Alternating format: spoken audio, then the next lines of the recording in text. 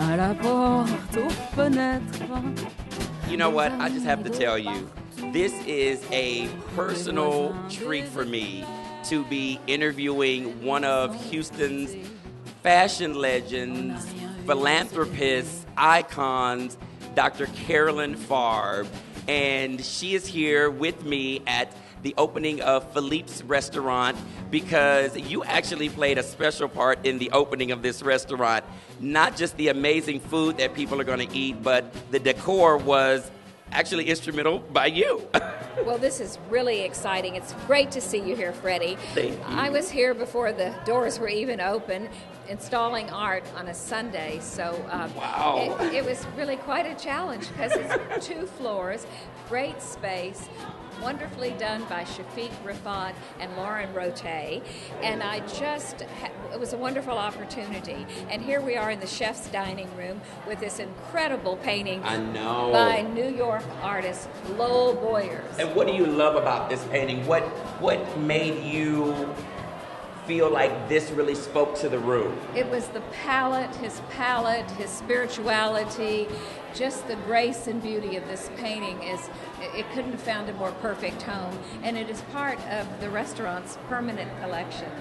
Wow, so this stays here. This stays. This is Philippe's permanent collection, and they've actually created an art menu, which is a first for Houston. Really? To show off the art that we have installed in their fabulous gallery. So I know you have some favorite pieces throughout the restaurant as well, and it's all shiny and new. Tell me a little bit about the art menu, how you helped them design that.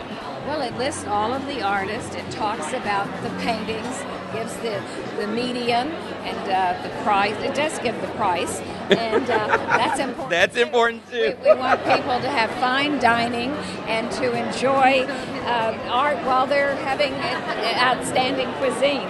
We're approaching this incredible pair of luscious lips. Oh, the pair of luscious lips. It's done by the world-renowned painter, photographer, John Daniel Loriot. He's a Frenchman, and actually... Another Frenchman. Absolutely. It's a wonderful pairing.